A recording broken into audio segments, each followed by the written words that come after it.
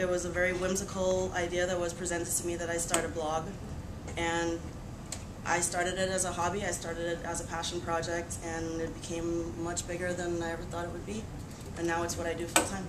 It was much more difficult in 2006 than it is now. Now it's really easy to post a blog. It's like writing an email or something, and it's very, you know, there's a little icon that tells you where to put the pictures and stuff. And when I first started, I remember staying up until like 3 in the morning teaching myself HTML so I could make this thing look like something. So yeah, I try to do something every day. I've only recently started to have contributors who write. You know, I've had people in the past who help me edit video and stuff like that, but yeah, only recently I've been trying to reach out to people who are experts. For me, I have to say content is king.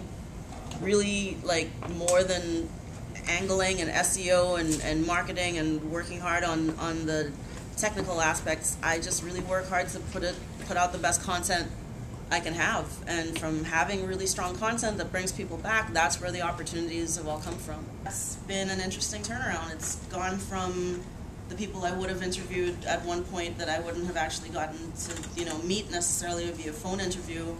Now they're like, well, we want to meet you and we want to do something with you, and when I come to Chicago, let's go out to lunch. If you're going to start a blog, you should really be strategic and think about what you want to do, you know, and opportunities that you never thought could come from it will come from it, but you should think wisely about how you're going to present yourself online, and what, you know, come up with a 5-year plan or a 3-year plan of what goals you would like to set and what you'd like to see happen for your own career, for your own life, you know. So the thing that that I'd like to impress upon all you guys is that a blog doesn't just have to be a thing where, you know, you can vent and explore and, you know, express and all of that stuff on a blog, but it can also be very much an online resume and a representation of your best work and what you want the world to see and what you want employers to know.